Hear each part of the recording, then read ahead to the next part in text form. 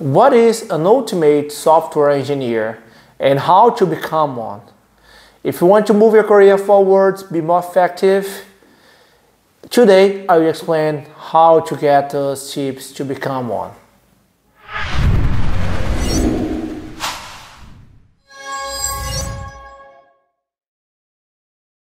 Hey you!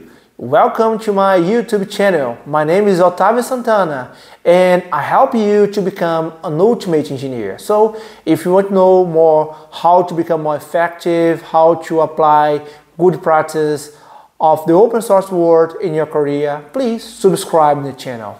Okay, let's talk about who is an ultimate engineer or an ultimate software engineer. Is a person who understands the why first. Understand the reason to do something before do it. If you take a look in this amazing book here by Neil Ford that I usually mention, The Fundamentals of Software Architecture, this book provides two laws. The first one is the world is not perfect, so everything in software architecture is a trade-off. And the second one is the why. Understand the reason first and then go to the implementation. It's not about be effective, but be effectiveness around being a software engineer. The second one, the second step to become an ultimate engineer is to understand that documentation and tests belong to the culture.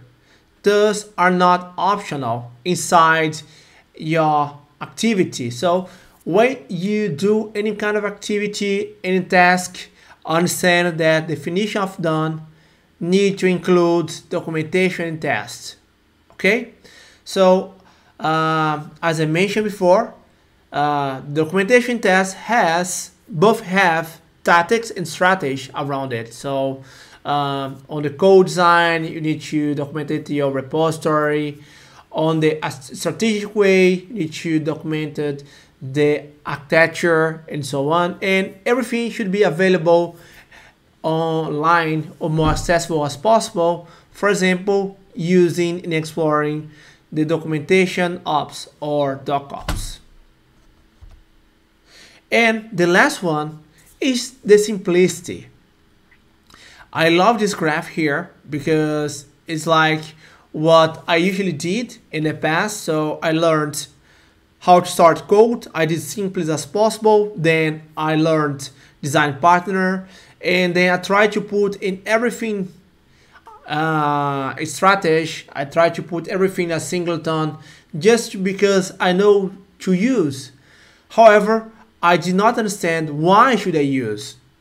With the time, I finally got those partners is to make my life and my colleagues easier. So I should use when my code will become easier and more readable with that. So based on that, I started to write more simplest code because the simplicity is the ultimate stage of sophistication. And that's what an ultimate engineer are looking for. That's all for today. So hopefully you enjoyed the philosophy behind the ultimate software engineer. And please let me know the thoughts.